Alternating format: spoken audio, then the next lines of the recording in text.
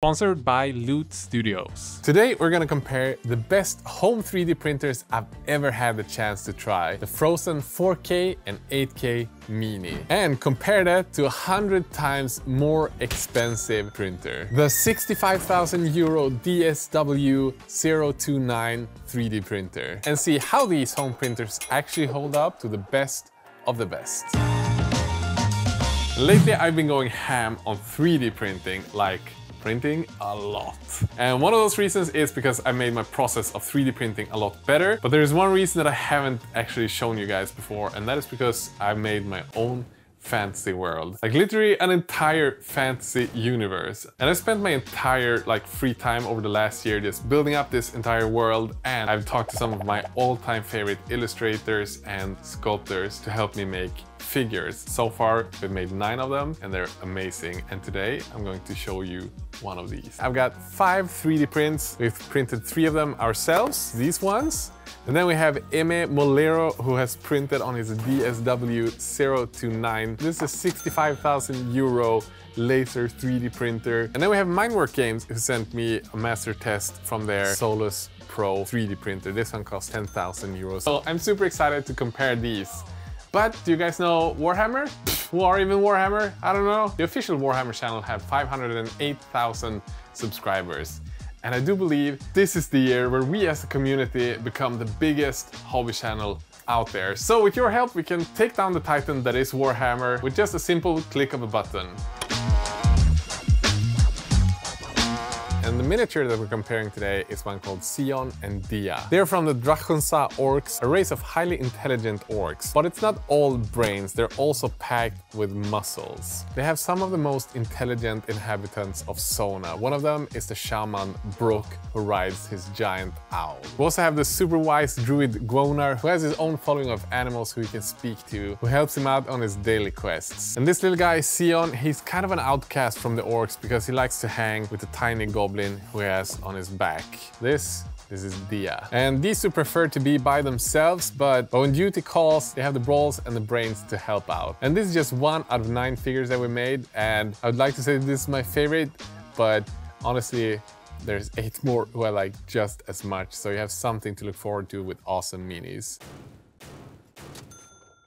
Okay, first of all, I would like to say that the 4K printer is already a really good printer. And this is printed with the M50 resin. And the reason why I like this resin is because I almost get no layer lines and it's still sharp. But is it as sharp? I guess we'll get to that. There's some details here that I feel is kind of soft and disappearing, and some of them we have is on the inside here of the axe where we can't even see the details that's supposed to be on the axe. I still feel like this is quite close to what I would be able to paint like a box art on. I feel like some of the details are not quite as sharp as I would have liked it. Especially I feel like around this area here, around the head, on this part here. You can also see that down here that some of these details are a little soft. So there's quite a few of areas where we don't have any like layer lines and stuff like that, but the sharpness isn't quite as sharp as we would need it to be like a master print. I think we're gonna spray this one gray so it's easier to compare to the 8K printer stuff.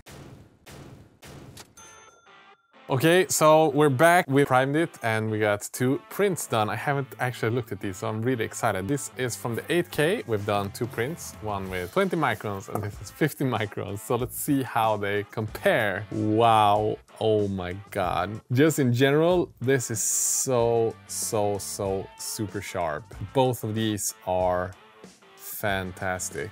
On most printers I've had, when I increase the resolution, they feel softer, but you have less layer lines. But I don't have like any layer lines on any one of these. The one with the higher resolution is actually sharper, which means that the Z resolution is probably really good on it. So just a few things, like we can see directly there's quite a bit of difference. Even though the 4K printer is amazing, there's a few parts where I see a big difference. And one of them would be up here among the helmet, like the detail just looks so much sharper around the edges, these like patterns on this headband. Another one of them would be, as I mentioned before, down here on the axe. these holes are not nearly as sharp as they are on this axe. The difference might not seem as big on camera, but for the naked eye, there's just something that makes it feel sharper. The other one would be here around the teeth of the orc, like on the necklace, like the sharpness there, and like you can see the necklace is just so much sharper. Those little extra like 3-4% of sharpness does a lot, I would say. You can see it on the teeth as well, that they're a lot thinner, like more well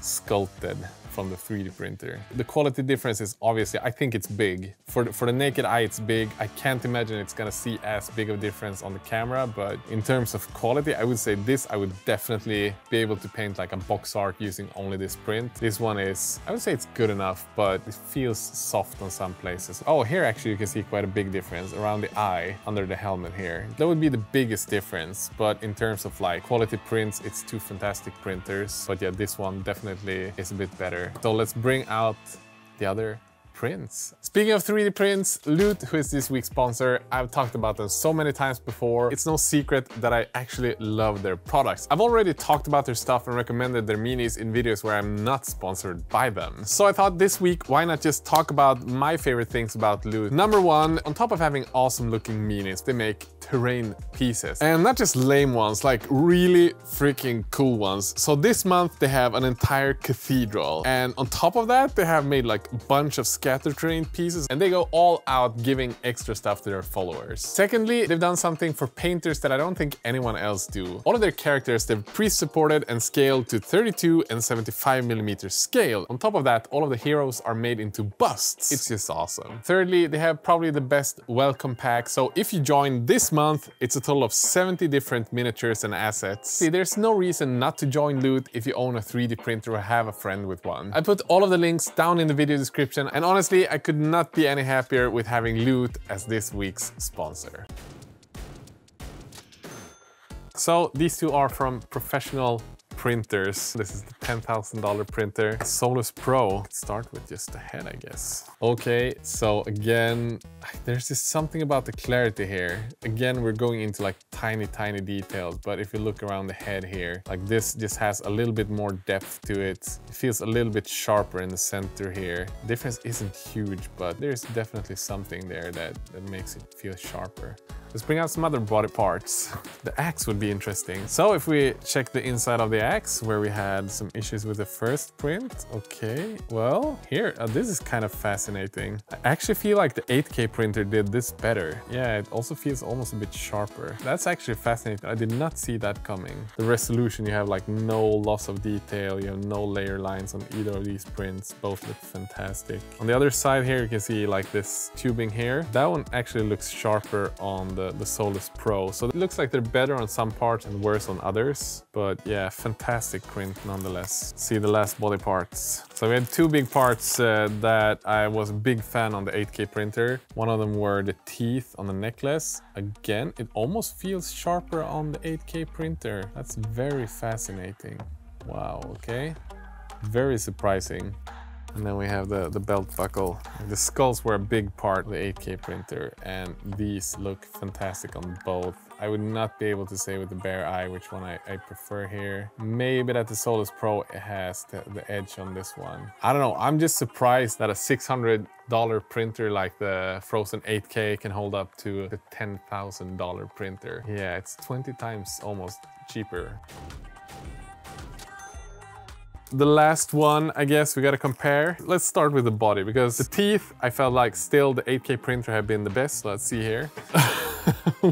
Oh my freaking God. Emil, what have you done? Okay, so like, I don't even know what to say. Like, you probably can't see it through the camera, but the difference between these tiny teeth here is huge. Like, it's got a completely different sharpness. It feels like something's been cut with like the sharpest knife you could ever find. Like, the edges are so fine. Like, everything is super duper sharp. Nothing has this sort of like soft feel to it. You'll be able to paint every detail at its finest. That is so fascinating. I don't think I've ever seen this sharp 3D print. Oh, let's see these other parts. The helmet, again, like, it's another step up from the Solus Pro. This is crazy. Look at the eyes. Look at the eyes. I didn't really think about the nose, but now that I see this master print, like, the nose is so much sharper. Let's see the belt buckle as well.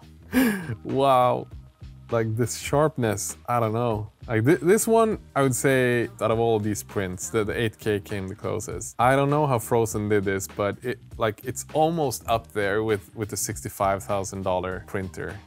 Look at this master print. I've never seen a this sharp 75mm figure. Well, I know we're definitely gonna use this for the master prints. This is insane. And like the fitting is just so good. There's no gaps on anything. Wow. Well, I'm excited to get started painting, that's for sure. Thanks all the patrons for sponsoring this channel. If you want to help out, you can either join the Patreon, pledge a few dollars every month, or you can check out the links in the video description. And if you want to help out in other ways, maybe you don't have the chance to be a patron, we have all the tools we use in videos linked down in the video description. One of those is the Phrozen printer, and if you pick them up, we get a bit of kickback from the brands or from Amazon, wherever we have the affiliate links. So it's a great way if you want to pick one up to follow one of my links. Super thankful for that. Yeah, I think that's it. Thanks to Loot for sponsoring the video. Have a great day.